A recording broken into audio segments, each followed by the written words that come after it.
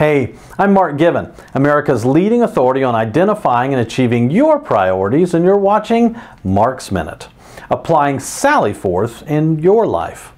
Although we don't currently use the term, we still do it almost every single day.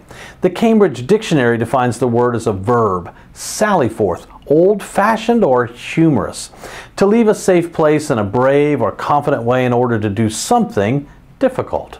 Am I right? Do you not leave your safe haven nearly every day in a brave or confident way to do something difficult? Of course you do. Life isn't easy. It doesn't matter whether we're a kindergarten teacher or a mortgage banker. And sometimes when we sally forth, it's, well, just plain humorous. I appreciate what you do for this big old world. I hope you recognize that what you do is valuable. So sally forth. Today's another day. Be brave, have some confidence, get to work and make things happen, even if the work is difficult. So, thanks for watching. You can also read years of Mark's Minutes on my blog at markgiven.com. Have a great day.